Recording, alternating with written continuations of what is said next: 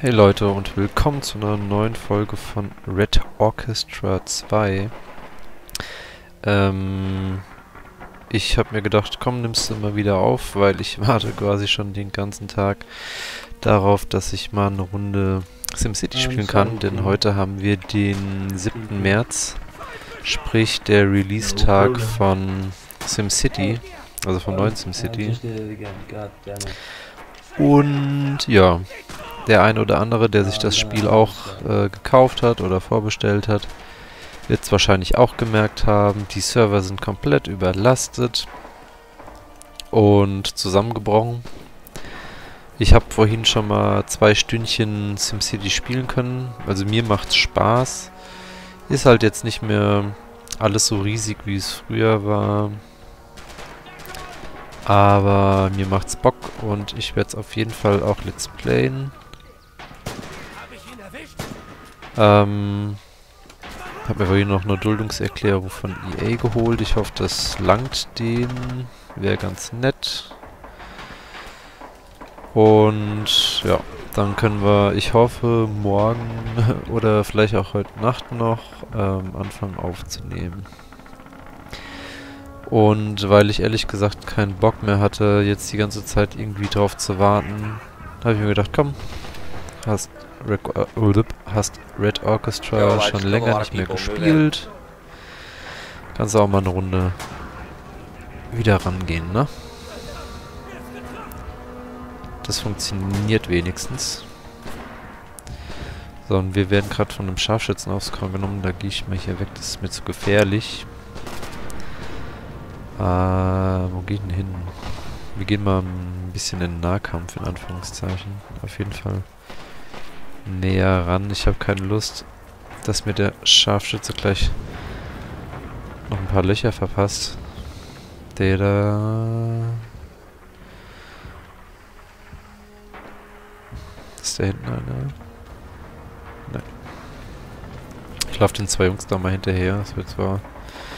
Ach nee, da sind ja noch mehr von uns. Welche Punkte müssen wir noch angreifen? Nur die. Oder war? Ja, scheint so. Scheiße. Wo kam der denn her? Den haben wir nicht gesehen. Wo ist denn unser Truppführer? Der läuft da irgendwo am Arsch der Welt rum. Ach, weißt du was? Warum eigentlich nicht? Wir spawnen auch mal da draußen. Und flankieren unsere Gegner.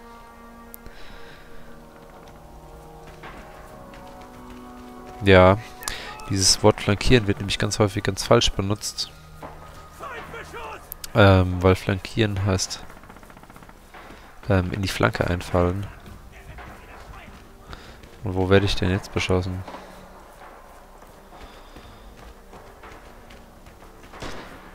Das heißt nämlich nicht einen Freund flankieren, wie es häufig benutzt wird, sondern man will ja den Gegnern in die Flanke fallen und das heißt flankieren. Da muss man schon ein bisschen differenzieren, wenn man solche Wörter schon benutzt. Da kommt gerade eine Granate angeflogen. Ich weiß aber nicht von wem. Wo ist er? Wahrscheinlich kriege ich jetzt eh eine Kugel zwischen die Augen gedrückt von dem Gut da. Und wo muss ich denn überhaupt hin? Oh, ich bin schon da. Moment, jetzt muss ich mal kurz Kopf rausstrecken. Ach, weißt du was, ich renne jetzt einfach darüber. Und da, supi. Ja, toll. So viel dazu. Wahrscheinlich ist unser Truppführer gleich in dieselbe Scheiße gerannt. Ne, der hat's überlebt. Warum liegen denn da so viele Granaten rum? So. Moment, jetzt muss ich kurz orientieren. Da müssen wir hin. Dem laufen wir nach. Mist. Okay, da pfeifen uns auch schon wieder die Kugeln um die Ohren. Und dem, na, was heißt, laufen wir dem nach? Ich weiß nicht, ob das gerade so eine geile Idee ist, aber können wir eine Granate in die Richtung schmeißen. So, und ich hoffe, dass der jetzt als erstes umgelegt wird und nicht ich. Wo ist der Graben? Wo ist der Graben? Da ist der Graben. Sehr gut. So. Hier warten wir jetzt mal einen kurzen Moment. Scheiße, ich habe gedacht, hier wäre ein Durchgang. Oh mein Gott, oh mein Gott, oh mein Gott. Erstmal Deckung suchen. Und einfach mal drüber schießen.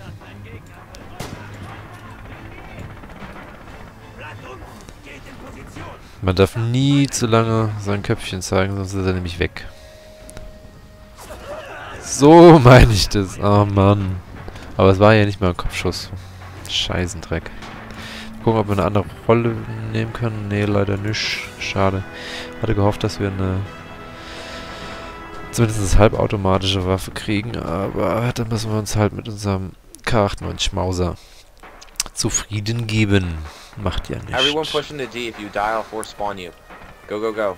Ja, ja, bin ja schon auf dem Weg. You got 10 seconds, push, and then I'll use aerial recon. There are in left side. Toll. Jetzt wollte ich pushen, wie es mir gesagt wurde von unserem... Naja, Commander war es wahrscheinlich nicht. War wahrscheinlich einfach nur ein sehr ambitionierter Spieler. Und dann komme ich nicht mal bis zur Hälfte vom Weg. Also da gehe ich jetzt nicht lang, da liegt nämlich noch meine Leiche. Gehen wir auf die andere Seite. Okay, der fällt schon mal nicht um, das ist schon mal ein ganz gutes Zeichen, aber ich laufe jetzt mal ein paar Haken. Da. Strafen bringt ja übrigens gar nichts, weil damit läuft man einfach viel zu geringe Kurven. So. Ich schieße jetzt einfach mal ein bisschen in die Richtung. Scheiße, den habe ich nicht getroffen. Fuck, fuck, fuck, fuck, fuck, fuck. Und jetzt wurde ich auch noch getroffen, aber ich kann mich ja glücklicherweise verbinden.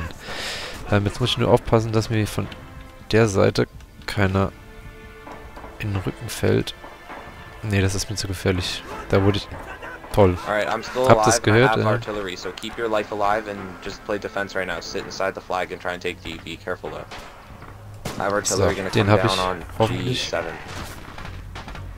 30, 40. Ja, den habe ich zwar erwischt, aber jetzt wurde ich nochmal angeschossen. In den Unterleib. Stick back. They still got 40 more people and they could all be kurz held up in gucken. that Ach, house. wisst ihr was? Wir schmeißen dem mal eine Granate dahinter. Just losing guys. Und da kommt auch noch eine hin. Stay back. Stop pushing. Ja, ja. Ich höre schon auf zu pushen. So. Ich hoffe, den habe ich noch getroffen. Scheiße. Artillery. Enemy. Sorry für den Teamkill. Das tut mir leid. Aber passiert. Und er hat mir verziehen, sehr freundlich. Also man muss hier leider sagen, also aufgrund der, ich sag mal, aufgrund der Sichtverhältnisse kann das halt schon das eine oder andere mal passieren. Ach scheiße, es gibt keine Verstärkung mehr. Na gut, dann gucken wir mal noch einen Moment zu. Da kann es halt mal passieren, dass man auch mal einen Kollegen trifft oder gut, wenn man es halt so doof macht wie ich und einfach mal auf Verdacht eine Granate irgendwo hinpfeffert. Ne?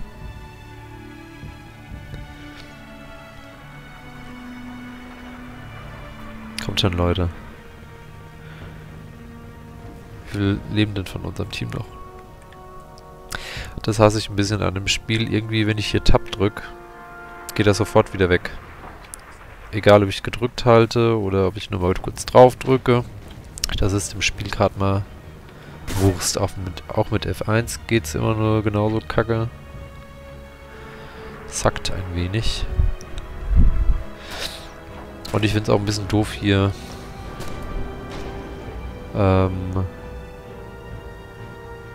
Dass man quasi nicht die Waffen sieht. Na gut, jetzt haben wir verloren, schade. Interessanterweise haben wir verloren, obwohl wir mehr Missionsziele erobert haben. Keine Ahnung, wie das zustande kommt, aber naja, passiert.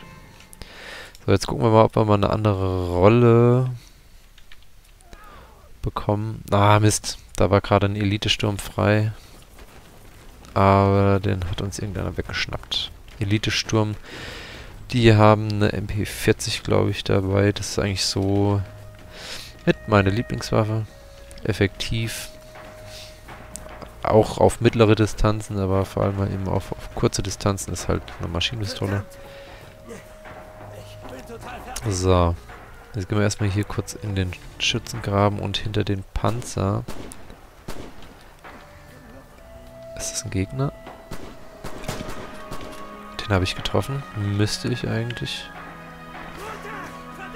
Okay, jetzt schießen sie auf uns. Uncool. Wenn wir Pech haben, fliegen uns gleich die Granaten um die Ohren. Und wir sind genau im Schussfeld von der Kirche. Nicht gut. Und wir sind auch im Schussfeld von den Häusern. Okay, wo kam das denn jetzt her? Okay, das kommt von... Alter, wo kam das her? Und vor allem, warum hat uns da einer mit unserem eigenen MG beschossen? Ich bin gerade vom MG 34 erschossen worden. Und die gehören nun mal im Deutschen. Area Recon is up. Na toll. Ja, genau. MG ist links. Da gehen wir jetzt auch mal... Ach scheiße, jetzt sind wir nicht links, jetzt sind wir rechts. Oder? Moment. Kurz orientieren. Scheiße. Artillerieschlag zum Opfer geworden. Na gut. Gehen wir nochmal... Oder, ach, nochmal kurz gucken, ob man eine neue Klasse nehmen kann. Ne, ist leider nichts frei. Es gibt halt immer nur begrenzte Klassenzuweisungen. Das ist halt nicht hier. Also in dem Spiel spielt sich auch einiges eben auf weite, also weite und sehr weite Distanzen haben, dass da halt nicht 20 Scharfschützen rumeiern. Wurde da sinnigerweise eine Begrenzung eingebaut, was ich sehr unterstütze. Obwohl ich ja persönlich auch gern mal Scharfschütze spiele. Aber es wäre einfach totaler Schwachsinn, auch im historischen Sinne, dass da dann 50 Scharfschützen rumeiern. Weil das Spiel hat ja schon so einen gewissen ja, Realismusanspruch. So, gucken wir jetzt mal raus. Ohne dass wir gleich eine Kugel gedrückt bekommen. 30 more seconds for another aerial recon. Hier kann ich zwar gut gucken, aber ja, hier sehe ich halt auch nichts. Ne? Aber hier... Ah! Scheiße. Da hat uns einer gesehen, wir haben aber nicht gesehen, ne? Shit. Mal kurz gucken, Rolle wechseln. Sehr geil, Scharfschütze. Mein Ding. So, jetzt geht's los. Aerial recon up, check your marks. Ja, jetzt muss man halt nur noch jemanden finden, ne? So, was habe ich da gerade gesehen? Wow, da schießt einer auf uns. Ziemlich uncool. Schnell verbinden, der hat uns dreimal am Arm getroffen. Und ich habe ihn nicht gesehen. Ich weiß nicht, wo das gerade herkommt. Da ist er. Mist, der hat uns getroffen, die Sau. Komm, guck noch einmal raus. Scheiße. Gut, aber jetzt wissen wir immerhin, wo einer steht. Gut, jetzt seht ihr hier, das ist halt wie bei, ich sag mal, Call of Duty und Battlefield. Wenn du halt so eine Drohne in der Luft hast, siehst du halt, wo die Gegner stehen. Hast du jetzt halt hier auch. Wird unten auch auf der Minimap diese komischen roten Dingers da angezeigt. Okay, jetzt muss ich mal kurz... Da sind wir gerade gestorben. Da gehen wir jetzt aber gerade nochmal hin. Und probieren unser Glück. In der Hoffnung, dass er nicht nochmal da steht und...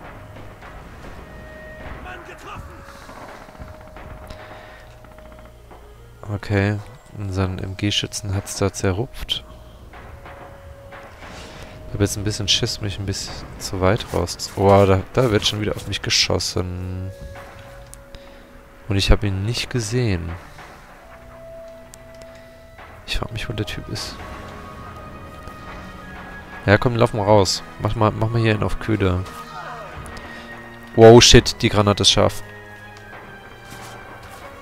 Ah, gut, war nur eine Rauchgranate. So, jetzt gehen wir mal hier gucken. Na toll, hier ist gerade Nebel. Wir feuern jetzt einfach mal in die Richtung von den Fenstern. Wenn einer drin steht, vielleicht treffen wir ja zufällig was. Aber ich möchte mich jetzt eigentlich um den da kümmern. Auf der Seite. Und dazu gehen wir mal... Scheiße, scheiße, scheiße, scheiße. Ja, der hat uns halt jetzt gesehen, wo ich hingerannt bin, aber das macht nichts. Muss ihn nur erstmal finden, ne? Da ist er. Und ich habe ihn auch erwischt. So, jetzt können wir uns ein bisschen weiter vorwagen. Scheiße. Da hat mich doch glatt ein MG erwischt. Naja. Gehen wir mal auf der Seite mit. Vielleicht ist da im Moment ein bisschen mehr zu holen. Lieutenant State has arrived. So. Lass mal kurz hier gucken. Ich sehe jetzt auf Anhieb niemanden. Ein bisschen aus dem Raum schießen. Da ist ein Deutscher. Da läuft einer. Habe ich den getroffen? Man kann es so schlecht erkennen. Ne, ich glaube, den habe ich nicht getroffen. Das Fernrohr hat jetzt halt auch nicht die mega Vergrößerung. Da ist er. Mist. Komm schon. Nochmal einen Kopf hoch, bitte.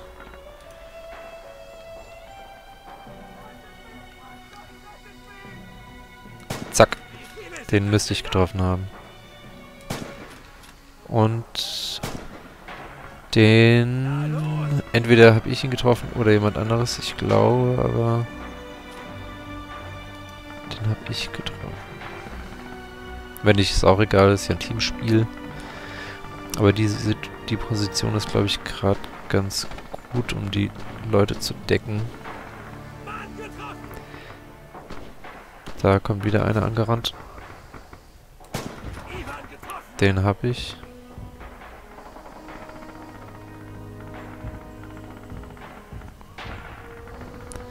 Da ist einer. Ne, doch nicht. Grafikfehler.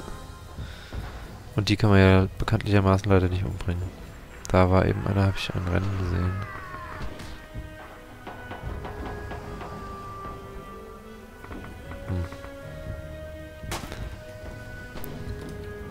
Hör mal auf rumzuballern, Junge. Und lenkt mich nicht ab in meiner Konzentration. Den habe ich nicht getroffen. Den könnte ich getroffen haben, aber ich glaube es nicht. Doch, den habe ich getroffen. Sehr schön. Da ist nochmal einer gerannt. Da ist einer gerannt. 2 sind gerannt. Scheiße, und jetzt haben wir auch noch das Match verloren. Naja, schade drum. Aber ich hoffe, ihr schaltet trotzdem in der nächsten Folge wieder ein bei Red Orchestra 2. Bis denne. Tschö.